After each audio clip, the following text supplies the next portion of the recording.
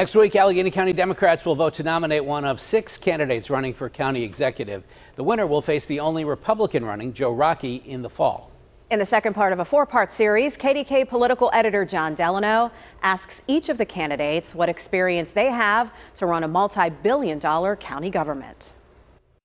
6 Democrats say they have the qualifications to run the state's second largest county, including former Pittsburgh School Board President Teresa Shuley-Kalezi, former County Councilman Dave Fawcett, State Representative Sarah Innamorato, Pittsburgh City Controller Michael Lamb, mobile app developer Will Parker, and County Treasurer John Weinstein. I asked each why they are qualified to oversee a $3 billion county budget. No one has the unparalleled experience that I have in operating the day-to-day operation of Allegheny County. I understand the $3 billion budget. I understand all of our departments, all of the responsibilities that we have, because I've been working with it for 25 years. I don't need to be trained for this job. While Weinstein stresses his day-to-day knowledge of county government as treasurer, Lamb says he has both county experience and the ability to appoint the best people. Having the experience of administering an office is key to this job. For the last 15 years as city controller, we have put a premium on bringing in best talent, merit hiring, but also hiring for diversity. As you know, my first deputy, Doug Anderson, an African American, that was done by design. Innamorato cites her own business degree from Pitt and work as a nonprofit social services consultant in the community, while Fawcett points to his role as a business attorney, not a politician.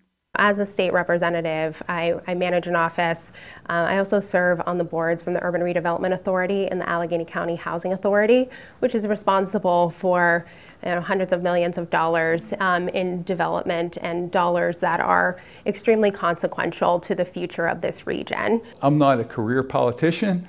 I was on the county council for a couple terms. I know all about county government, but I'm also a lawyer, a business lawyer, and a business litigator. So I've tried cases around the country, and they're big cases, and they've involved managing helping to manage the firm, and in addition, managing many people on big tasks. It's something I've done all my career. Parker, a mobile app developer, cites his own business experience, while Kalezi cites her school board leadership and small business ownership.